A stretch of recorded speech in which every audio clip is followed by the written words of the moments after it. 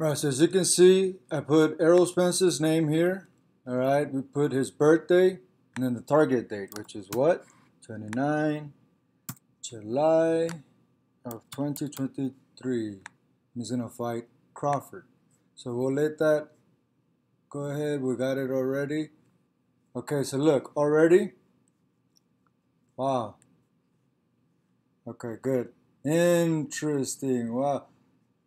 Wow, this is not good for Errol Spence, baby. Whoa, this is not good for Errol Spence at all.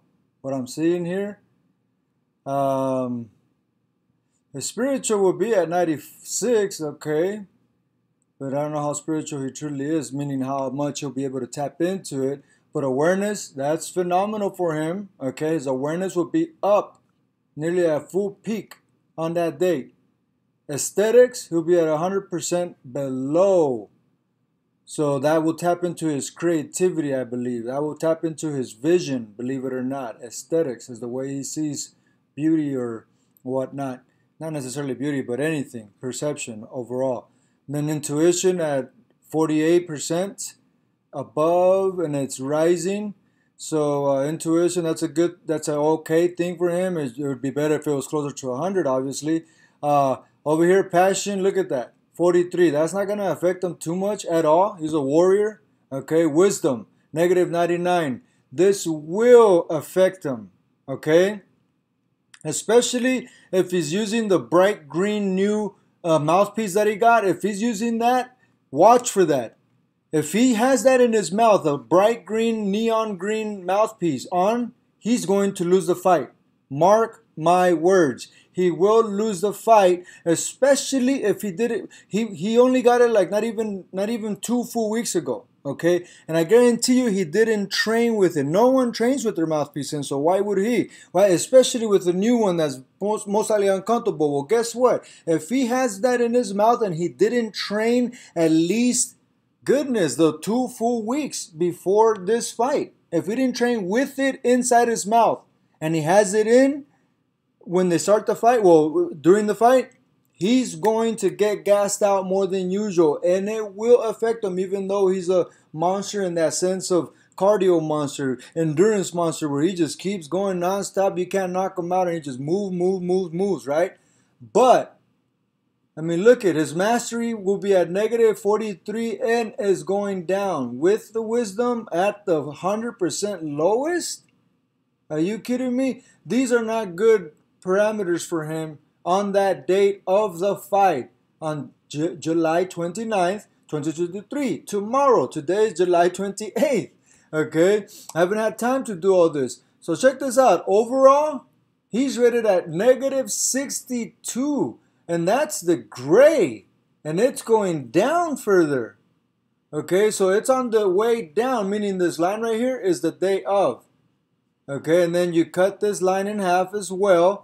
And this is 0 point. Above is positive, positive 1, positive 2, so forth and so on. Below is negative, okay? So, and technically it will be positive 14 or 15 basically, and negative 14 or 15 because there's technically overall 30 days in a month, right? So 15 days positive, 15 days negative. So right now the overall is on the decline. The physical, it's at 14% on the day of, meaning tomorrow, and it's technically on the decline. Okay, because remember, 0 is about here. So 50 would be right here, 50%, it would be 50 if the line intersected here. But where the line intersects, so on the physical, it intersects all the way down here, near to the bottom, meaning near 0 point. Thankfully, it's not in the negative point like it is over here. But look what else is exactly at negative. His emotional is at negative 100. His intellectual is at negative 100. These two combined with his aesthetic, negative 100, and then his wisdom and mastery, well, even passion, all these at negative. I'm telling you, if he has the green mouthpiece in, he will lose the fight. I don't think he'll get knocked out. He might get a flash knockdown, okay? He might get a flash, because Bud Crawford is that good. I think he can actually, believe it or not, some of you might think I'm crazy saying this. Anyone else, okay, it's different, but we know how Errol Spence is, right? You guys are going to think crazy that I say this, but I believe that Terrence Crawford can actually suffocate Errol Spence. I think he would have enough endurance to move, not in the fashion of, not to take anything away from him, but not in the fashion of Mayweather, more in the fashion of Mayweather mixed with Salvador Sanchez, mixed with Pacquiao, mixed with Juan Manuel Marquez, and a little bit of Castillo, meaning the counter. I mentioned all those because they're counter punching masters, and that's what Bud Crawford is gonna do. Yes, Errol Spence is gonna be able to counter a lot, so this is gonna definitely going to be basically a counter punching clinic. Okay, but if Errol Spence does not knock out Crawford by the 7th round, which I don't see it easily happening, but I can see it happening. Not too difficult. And just because that's the way Errol Spence is. But I think there's nothing that's going to hold back Terrence Crawford from this. Nothing. And if it was the other way around, if Errol Spence was the one with all the belts, and Errol Spence does have a belt, but I'm saying if he had all the belts like Terrence Crawford does right now, it'd be the other way around. But still, because of what I see here, I'm telling you, and if he has the neon green mouthpiece in, I'm telling you, Errol Spence will lose the fight big time. Now, I already did Bud Crawford's, as you can see, Terrence Crawford. Right here, we have his birthday. All right, and we have the target date, July 29th of 2023, as you can see right here. Today, today, yeah. No, that's target day, but today is, the day of that we're targeting, yeah, is the 27th, right? So let's see. Crawford, overall, he's more balanced out. And in the sense that all his negatives are not that low except for awareness, that's not going to affect Crawford at all. At all. Wisdom at -9. And it's the purple, and it's at a decline, but -9, that's not going to affect him at all. He as the great, oh man, how did I forget his name? It's a simple one too. You guys are going to kill me when I say the name. I almost had Teddy Atlas. Some of you are still like, how can you forget it for that long anyhow? You're freaking casual if you forgot that. Sorry, guys. Anyhow, so I'm not sorry, but I'm saying, I apologize for taking so long with that. But as Teddy Atlas says, the great Teddy Atlas, the great trainer, trained Mike Tyson, he has the great analysis, right? Even he says he had that Terrence Crawford has one of the highest intuitions. That's a huge thing for him to say about Bud Crawford. It takes a lot for Teddy Atlas to say that, especially about a fighter, that he's the most intuitive of all he's seen, possibly in history. That's what Teddy Atlas has said. So with that in mind, I don't think this low of wisdom will affect him at all. Not much at all, because he's so instinctual. That's what I meant to say. Yeah, he's so instinctive and intuitive, technically. But the point is mastery. Let's see. Mastery is -17, but is in a slight rise. It's going up. That's not going to affect, come on now, Bud Crawford, that's not going to affect his mastery much. Passion is actually on the rise, but it's only at 35, but that's actually okay for Bud Crawford. That's a good. So in this section, Bud Crawford already way overbeat. Look at all these, all negatives. And all of them will affect Errol Spence negatively, big time. The few negatives won't affect nothing negative to Bud Crawford. And the few positives that are somewhat short will help him big time. Added that much passion, and it's on a rise, technically, so it's not going to decline. As the minutes go on, the passion is going to be going higher. It's only going to go up to 36%, if that, by the end of the fight, if anything. But the point is, on the second bracket, this is the primary, okay? Overall, at 3%, compared to negative 62? Are you kidding me? On a championship fight? Look, if Bud Crawford was stupid or egotistical in the wrong way, because you can be egotistical and be kind of balanced where it's not negative. It doesn't affect people negatively. It doesn't get people's nerves, even though you kind of do have a slight bit of egotism like Bud Crawford does. But what I was going to say is the ego I messed up. What was I going to say? Goodness, I lost it. But overall 3 compared to overall 62 if it was the other way around. I forgot what I was going to say. But anyhow, the point is if it was the other way around, goodness, I missed it. It was going to be a good point. Anyways, so we can already tell, I'm going to skip a little bit, on the top that Bud Crawford already has a big upper hand. Because look at, even intellectual, he's only at negative 62. And intellectual is on the decline. So as he goes on, it's going to go short, but not by much. And intellectual going down at this for Bud Crawford is not going to affect him too much. Not too much at all. Compared to negative 99 and it's on the decline, that's going to affect Errol Spence a lot. Okay, and then the emotional at negative 100. I think the physical is exactly the same. No, okay. See, physical, Bud Crawford. Oh, that's what I was going to say. So Bud Crawford has 27%. So what I was going to say is Bud Crawford is not stupid. If he was, and if Bud Crawford was egotistical in a negative way, Bud Crawford would probably try to prove a point, right? And try to really fuck up Errol Spence, right? So what does that mean? He'll be pressing him.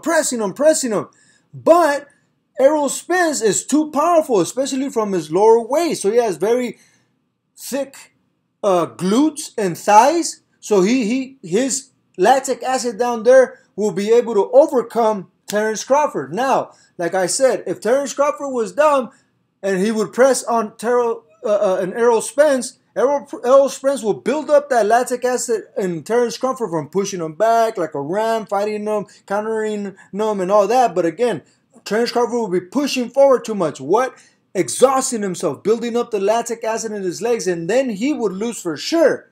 But that's not going to happen. Terrence Crawford, he's not even going to box, even though he's going to box beautifully. But what I mean by that he's not even going to box, is that he's not even going to worry about what do I do? What was I training for in camp? When do I do my 1-2? When do I do my 3-4? Uppercut, left hook. He's not going to worry about that because he's so instinctual, just like Teddy Atlas said. He really is. So it won't affect him much. And he's not going to lose the fight. Errol Spence. Terrence Crawford. So on the emotional, is that positive 43. And remember, we have negative 100 on Errol Spence. And then the physical, negative 62 compared to 100. And again, so everything is bad for Errol Spence. Now, in the second bracket, lastly, the spiritual. Okay. I don't think this will affect much Terrence Crawford. This is Terrence Crawford's side. Okay. As you can see, Terrence right there. I don't think being negative, and it's on the rise anyhow, but still, being negative, this won't affect much to Errol Spence. To Terrence Crawford. Awareness, negative 87. Compared to 92. Okay. Yeah, that's the only thing. The spiritual won't really help. So this is Errol Spence's. Okay, Errol Spence. The spiritual, even though it's high, it won't do much at all. Not to take anything away from Errol Spence, but that's because he's so brute force, such a warrior. And I'm not saying that warriors are not spiritual, but the spiritual energy really won't do much for Errol Spence. Again, because he's such a, not necessarily a robot, but he's such brute, like warrior. Yeah, Errol Spence, Terrence Crawford is a warrior as well, but he's a different type of warrior. He's not a brute, freaking bat around forward, linebacker type of, that's what Errol Spence, he's more like a linebacker. Terrence Crawford is more like the quarterback. more like a receiver, and even sometimes the not the tight end, not the fullback, but the running back. He can be a running back. Yeah, I'm not saying he's the size of one, but he can play one if they were, if they were in a team in a sense.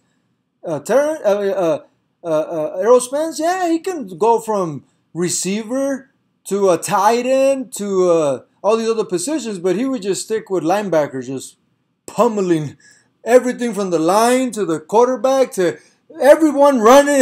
That would be right? Wouldn't that be Errol Spence? But anyhow, nothing is, according to the biorhythms, nothing is truly helping other than the awareness. That's it. Nothing else is helping Errol Spence out of all the different brackets, categories, or parameters involved in biorhythms of that day. And trust me, they have a huge effect. You'll see.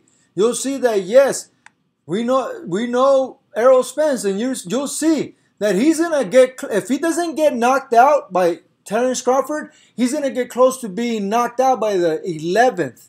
Mark my words. He might not go down. He might actually get a standing 8 count if it's allowed. Sometimes the standing 8 count is not allowed, but he might actually have to take a knee or something to where because he's going to get that rocked from equilibrium, not necessarily because he's gonna get punched hard, but we do know that that Terrence Crawford knows how to punch hard, and he can punch hard, but it's more of the timing and all this other stuff of, again, Errol Spence being, in a sense, drowned out. Believe it or not, the big fish is gonna get drowned out. You'll see, because of this.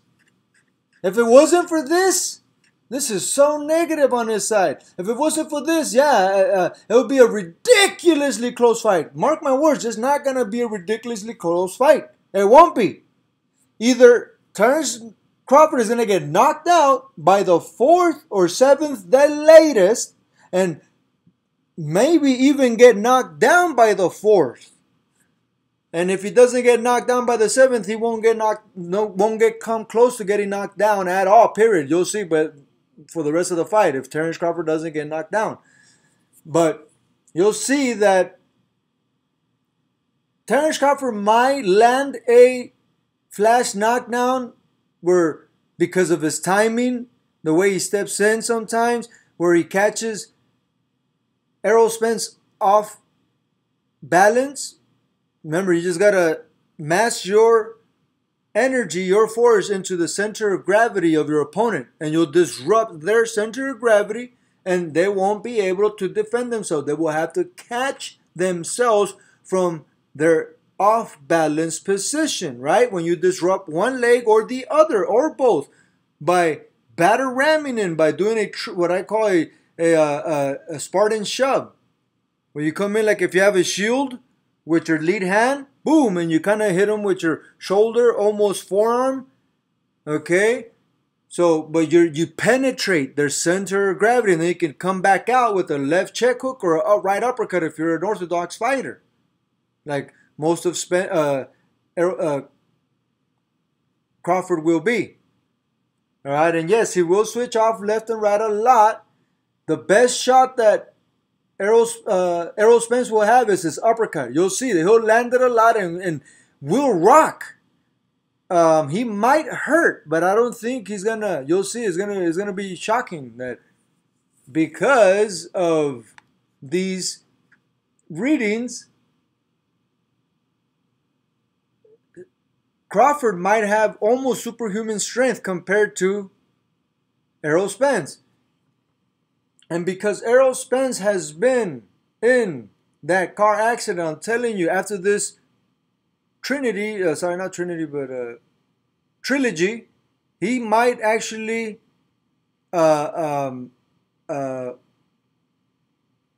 retire. And there might just be, well, it wouldn't be a trilogy, right? If there's a skip, meaning that they go one, then rematch, and then for some reason they both fight someone else and then they come back for a third fight. I don't think that's even though technically it is a trilogy, but I think they have to be back to back to back, right? But either way, that may happen. If that happens, cool. But once they fight the third fight, mark my words, Errol Spence will have to retire. And it's not because he has no fight left in him, it's because of that car accident. Look, it doesn't matter that he came out walking. He got flipped around to where his feet were above his head maybe 3 to 4 times. Even though he was in the car probably twice of those times, and the other 2 times where he was out of the car. But the point is his brain tumbled. And there's no way you cannot deny that it did not tumble at a high rate of speed. By you losing your balance and then falling off your skateboard, no matter what age you are, no matter what age you are, even a young, strong brain, no matter how old you are, if you slip and fall from your skateboard, that is TBI. That is a mild form of traumatic brain injury. Technically, literally. Okay, literally. That doesn't mean anyone that has fallen that they gotta suffer from TBI, traumatic brain injury. No, it's just it is a form to a degree TBI. Many falls, yeah, it's gonna be TBI. What do you think happened to Junior Seau and many other athletes who took many impacts? Hockey players take many impacts. Some of them commit suicide, and most don't know it, but it truly is connected to nothing more than the chemicals involved in the prescription, the painkillers, so forth and so on that are prescribed to them. And then not only that, but because of the pain that it causes, not the prescriptions, but the TBI, traumatic brain injury, all that pressure being built up in the brain and elsewhere. And because of it, some people suicide because of that. So, I'm telling you, he's not gonna feel like, man, there's no way I can go any further. No, there's gonna be things that only he's going to know, that only he's going to realize. Like, for instance, vertigo. That's gonna happen often. He's gonna feel like drunk and then, what the fuck? And he's gonna brace himself for like 6 seconds or less. But he's gonna be like, no, I'm not tripping. I could have swore maybe there was an earthquake.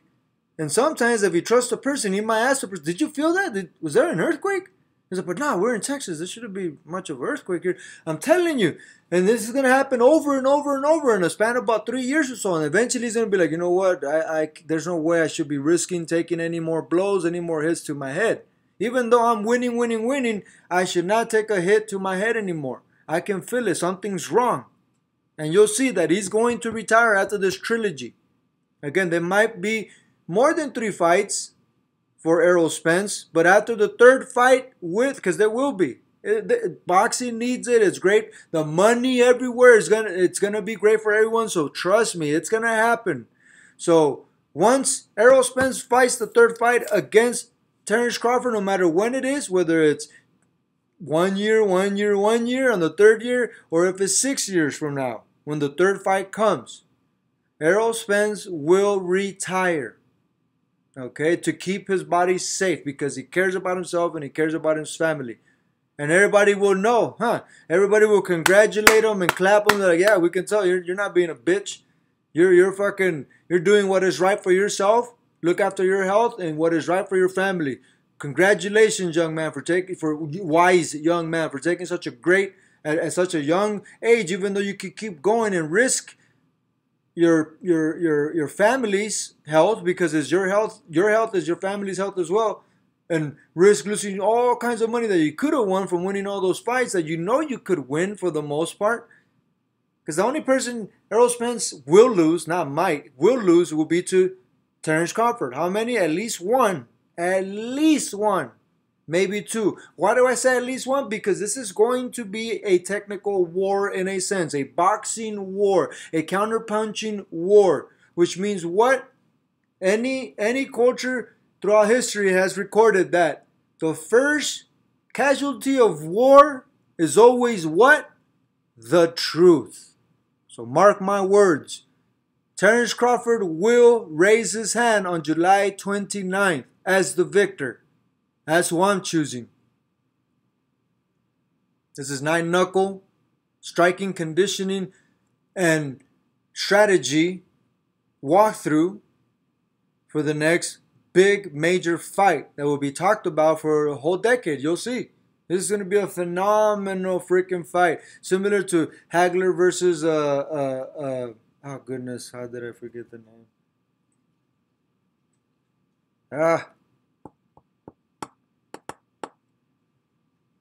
I'll change it a little bit for a second, like Mickey Ward against Arturo Gatti.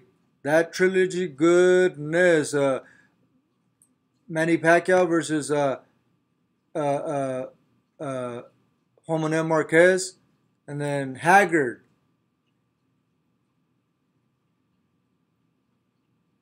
versus oh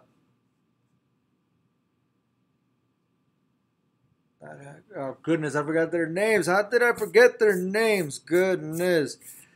So here's the last thing I'm gonna close off with. This is why I know Errol Spence is going to retire after the third fight versus Terrence Crawford, and you can almost hear it. I'm not gonna edit this. I'm gonna show it to you so you can see how I'm almost stuttering, but I'm not stuttering. Thankfully, thank God I don't have a stutter.